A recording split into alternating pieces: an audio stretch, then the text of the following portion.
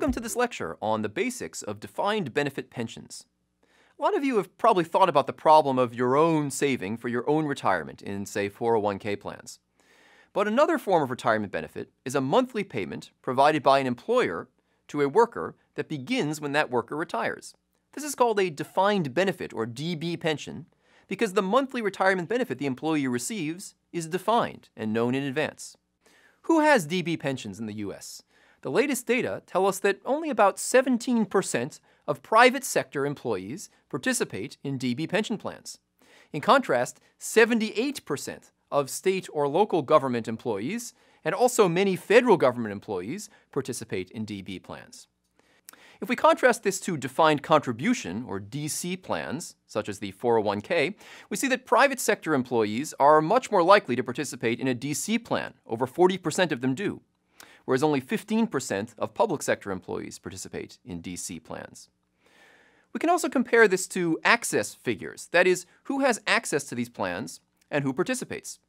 Just about everyone who has access to a DB plan seems to participate in it. They seem to think it's a good deal. On the other hand, if all private sector workers with access to DC plans participated in those plans, there would be DC participation rates of closer to 60% as opposed to 40%. Now at this point, some small group of you is saying, great, I'm involved in a DB plan. I have one, so this is right up my alley. Others of you might be saying, I don't have a DB pension, so why should I care?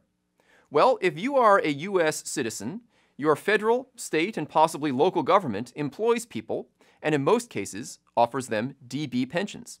That means that actually you employ them and offer DB pensions. So if you're a taxpayer, it's going to be important to understand these arrangements since you, as the employer, are also offering them to your employees. One way to begin to think about the DB plans, whether you're one of the citizens who has one or whether you're one of the citizens who, as a taxpayer, offers one to government employees, is to imagine that you wanted to try to pay yourself a DB pension when you retire, say of something like $30,000 per year. Well, you might start out by imagining that you could just save in your 401k, and then, when you retire, you could buy an annuity from an insurance company. But if you invest in risky assets in the 401k, you have no way of guaranteeing yourself any particular level of benefit, because you don't know how these risky assets are going to perform. Even if you had been investing in risk-free assets in your 401k, you couldn't have known what interest rates would be when you retire. So for example, arriving at retirement with a balance of, say, $500,000, that would allow you to provide a much higher stream of monthly consumption for yourself if interest rates are 10% when you get there than if they are 1%.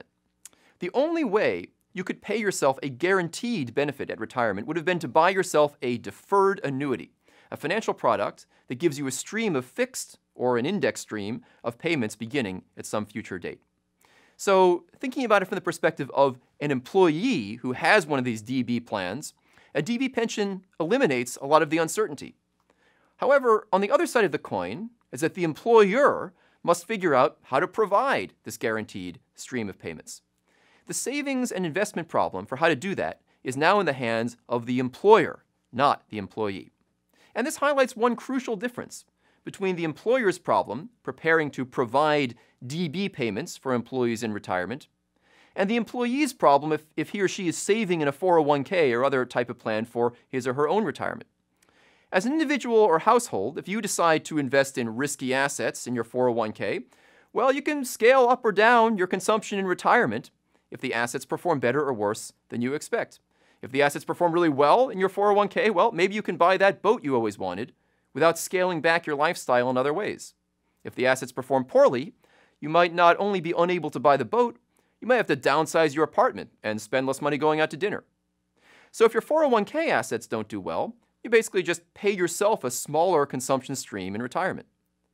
In contrast, if you, as a taxpayer, an employer of public employees, are sponsoring a DB plan that invests in risky assets, and those assets do not perform as hoped for or expected, you, the employer, still has to provide the same consumption stream. The employer in a traditional DB plan cannot tell the employees, sorry, the assets did poorly, so I'm scaling back your pension. Doing that would be a violation of the contract between the employer and the employee.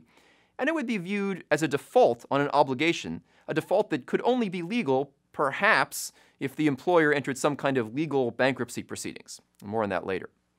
So if the employee is expecting a pension that would allow her to, say, buy a boat, whether a small one or a large one, and the assets in the employer's DB pension fund perform less than expectations, the employee does not have to scale back her plans to buy the boat.